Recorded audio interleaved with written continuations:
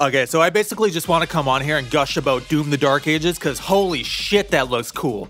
It looks like Doom 2016 and Doom Eternal had a cute little demon baby, and this is the byproduct. It's really all I wanted in a Doom game when I was playing Doom Eternal. I'm highly excited for this. The first thing I noticed was the color palette. They went back to that dark, gritty style from 2016, and I couldn't be happier about it.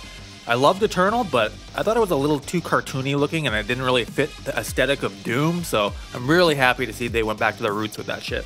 Even the gameplay looks like a hybrid between 2016 and Doom Eternal. I might catch some flack for this, but I thought Doom Eternal was a little too fast-paced. I didn't like that you didn't have any downtime and it was all just rapid go, go, go. I actually preferred the 2016 style, and the speed that game played at, that was perfect to me.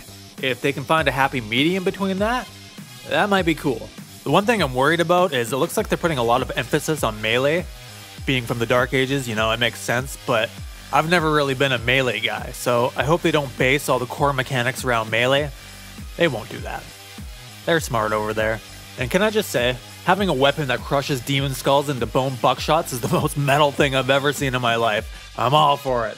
It actually makes me sad that the music isn't going to be composed by Mick Gordon in this next game. Apparently him and Bethesda didn't see eye to eye, so he's not going to be in any future games, and that sucks because Doom Eternal literally had my favorite soundtrack in the last 10 years. I loved every single track of that game.